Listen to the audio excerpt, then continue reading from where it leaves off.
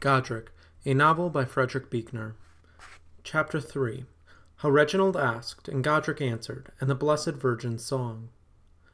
"Aedwin named you well, father," says Reginald, in his coddling lilt. I say, "Father, my bum." "A holy name for a babe born to be holy," he says. "Fiddle my faddle," I say, or nothing at all in words, but something instead in the finger talk he doesn't know. He's better off not knowing, if he only knew. This God means God. That's plain as your nose. I mean no slight. The Rick in Saxon is reign.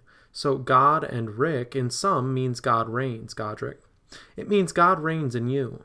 It means when God comes down at last to weigh the souls of men, he'll not find Godric's wanting, Father Godric. "Fetch me a bowl to puke in," I tell him.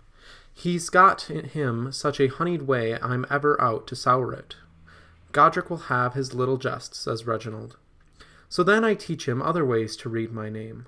God's God, for sure, you hit that square, but Rick is Erse for wreck, I say, not knowing Erse from arse. God's wreck I be, it means. God's wrecked Godric for his sins, or Godric's sins have made a wreck of God. Reginald throws up his hands, his palms as pale and soft as cheese. There's other ways as well, I say. Rip Godric up another seam, and what you get is go and drick. What's drick, says Reginald. A foul Welsh word not fit for monkish ears, I say. How great is your humilitas, father, Reginald says. I say, yet mother, not so great as my drick. Why is it that the best in him calls forth the worst in me? When were you born, father? He says. The year of my birth. What manner of man is John the Baptist when he visits you in dreams? Something between a goat and a Jew. Is it true you see what's happening years ahead and miles away, father? I see a man and a maid a-tumble on your grave. They say the Blessed Virgin taught you songs.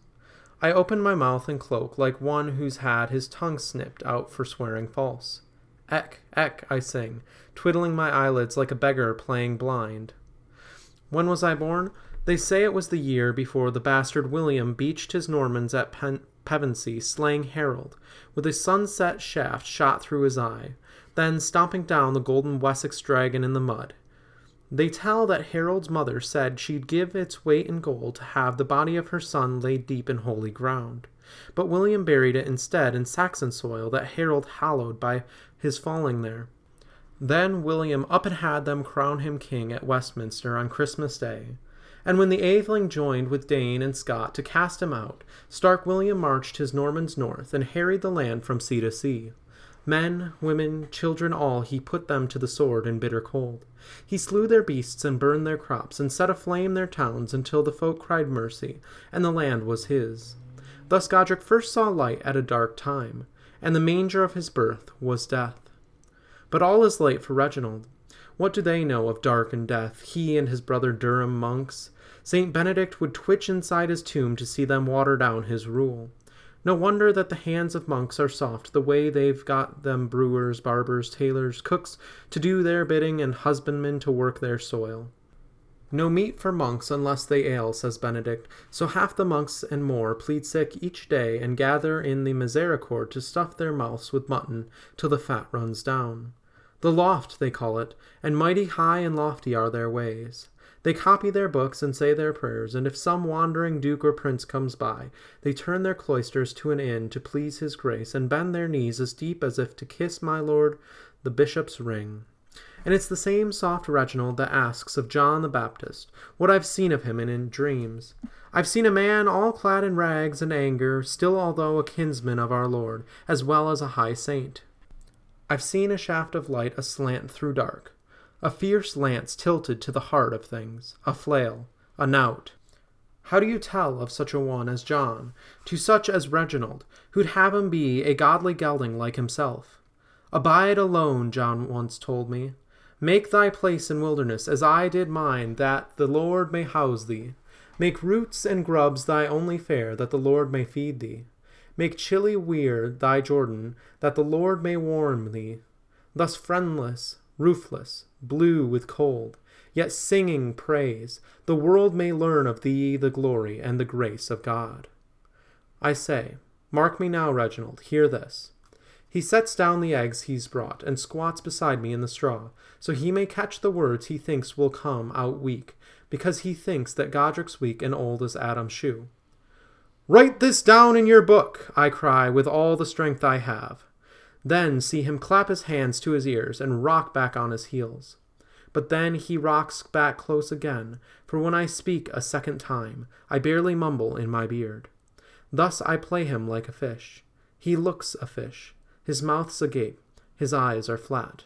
I say, "Then if you want it, here's my life."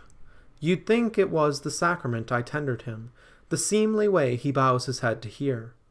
I say, "I started out as rough a peasant's brat and full of cock-a-doodle-doo as any. I worked uncleanness with the best of them, or worst. I tumbled all the maids would suffer me, and some that scratched and tore like weasels in a net. I planted horns on many a goodman's brow, and jolly lads with tales about it afterwards. I took up peddling as my trade. I cozened and tricked the way a baker yeasts his loaves till they are less of bread than air. I passed off old for new. I let out pence at usury. I swore me false. A flatterer I was, a wanderer. I thieved and pirated. I went to sea. Such things as happened then are better left unsaid." Reginald's eyes are rolled up in his head, so all that shows is white. He crosses himself, and like a herring in a basket, gasps for air. Yet I've spared him things far worse for the sake of sparing Godric too. I've spared him wasted Berquin nibbling like a hare on grass and leaves. I've spared him William calling out along the darkened banks of Weir for what he'll never find. I've spared him two that lay as one in one another's arms and never spoke a word. There's much you're better not to know, I say, but know you this.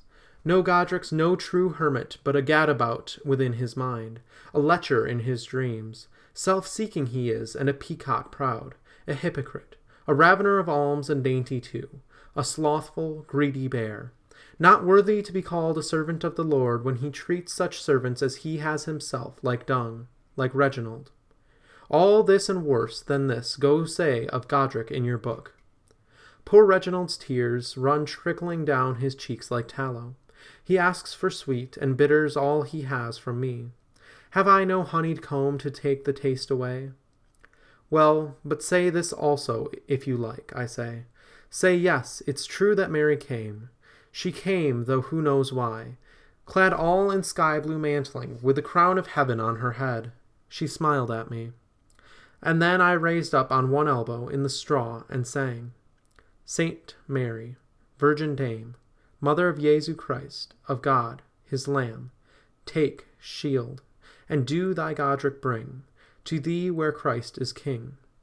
Our Lady, Maiden, springtime's flower, deliver Godric from this hour. For Aelred's sake I sang it to the monk he sent, and what I said to him is so. It was indeed the Blessed Virgin taught it to me.